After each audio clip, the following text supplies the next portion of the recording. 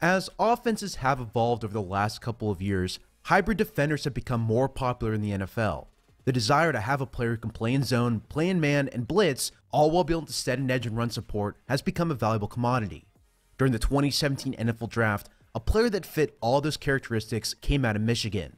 I'm of course talking about Jabrill Peppers.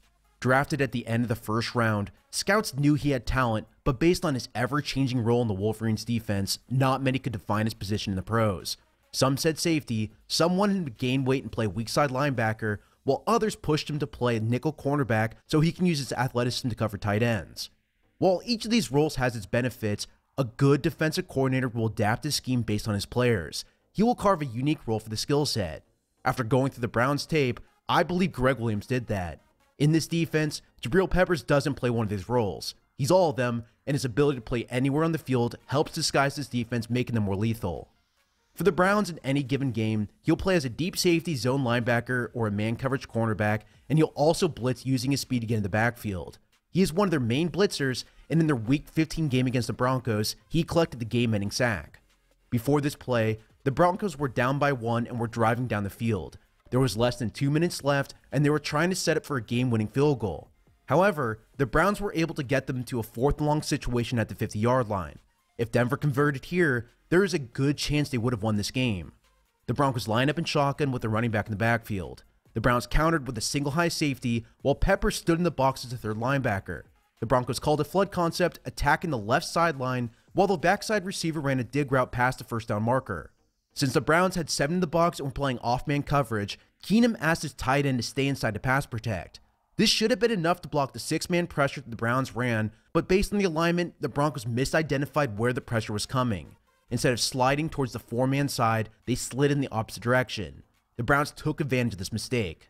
The defensive line rushed to the right, and since Myles Garrett rushed outside the tight end, this opened a gaping hole in the offensive line for Peppers. He blasted through, and he took down the quarterback to win the game. While this is a huge hole, and you can argue that many could have made this play, the key is that by his alignment, the Browns were able to confuse this offense. Peppers played a role in that. Standing as a third linebacker, he will often drop into a hook curl zone from this spot, or he'll play in man coverage in the tight end. Keenum was clearly confused, and that led to this game-ending sack. So far in the season, Peppers has 9 pressures according to Pro Football Focus. This amounts to a pressure about once every 6 or 7 pass rushes. I won't say he's a pass rush specialist or anything like that, but in opportune moments where he has a good matchup, he can use his speed to get by. While blitzing is a key part of his role and he averages 4 blitzes a game, his cover skills is what sets him apart. He'll play as a deep safety, he'll cover tight ends out of the backfield in man coverage, and he'll help underneath as his own linebacker. One of his biggest plays of the season came at the end of the first half against the Broncos. In this play, Peppers was able to use his range as a deep safety and pick off the pass in the end zone. Before the snap, the Browns were in a 2-high safety shell and then rotated into a cover 1 robber defense.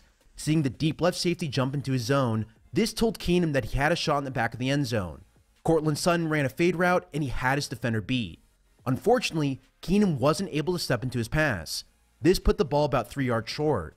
Coming out of his deep safety spot, Peppers attacked the ball at an angle, timing the interception perfectly. He stole away what could have been a 30-yard touchdown. The angle on this last play was key to making it happen. After going through the film, angles from the deep safety spot is one of my favorite things about him. Many safeties will understep the angle since they aren't used to the speed of the NFL, but this is something that Peppers excels at. He understands exactly where the ball will go. On this play in the Chiefs game, Peppers was a single high safety while Tyreek Hill ran a go route beating his defender cleanly. Mahomes saw this immediately after the snap and he launched the pass deep. Since it came so early, Peppers had to instantly react. He took a perfect angle towards the ball and he helped make sure that Hill couldn't escape the touchdown. Yes, the receiver made the catch, but starting at the center of the field from the 30-yard line and ending halfway between the numbers and the sideline at the 20-yard line, all in a dead sprint is pretty incredible. I give a lot of credit to Mahomes for making this throw and for Hill for his release off the line of scrimmage, but I don't think Peppers could have played this any better. After going through his tape, there is one thing that I think Peppers needs to improve on. He's sometimes late coming out of his deep landmark, recognizing where the pattern's going for the offense. While Peppers is very instinctive against the run, he's not as good at predicting the pass. I think it comes from playing this position a little bit too conservatively at times, and I really just want him to sprint and come down hard at receiver. This play in the Broncos game is a great example.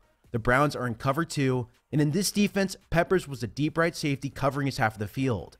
After seeing Keenum starting to scramble, Peppers should have closed on Tim Patrick more quickly. However, he waited until the ball was in the air to react. Instead of planting and driving as soon as the receiver broke past the linebackers, he almost allowed the throw to be completed. If Patrick didn't drop it, this would have been a first down.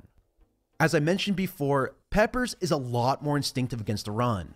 When he stands in the box as a third linebacker, he has no problem getting dirty and making a play. He'll gang tackle, and he can make an impact against the run. While I don't think Peppers is elite in any aspect of his game, I think his willingness and effort to play each of his roles on every single snap is what makes him special. He'll even decleat pulling guards so that other teammates can make plays. Seriously, his attitude is infectious, and it's obvious why Gregg Williams trusts him so much in this defense.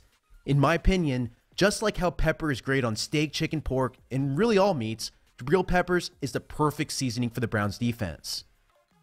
Well, that's all I have for you in this one. MyBookie is my official sponsor on this channel. They are still offering a 50% sign-up bonus for up to $1,000. Make sure you sign up using the promo code Samuel50, as this offer won't last forever. Before we end this video, I need to go over some housekeeping items for you. Over the holidays, I'm going to be traveling, so I won't have another video out until around New Year's. Once the playoffs pick up again though, I'll be producing a lot more content for you. Plus, shortly afterwards, we'll start going through my NFL draft series as well. I'm still debating what players I want to do, and I'll open that question up to all my Patreon subscribers shortly after the season ends. If you donate just $1 a month, you'll be able to help pick the prospects I break down this channel.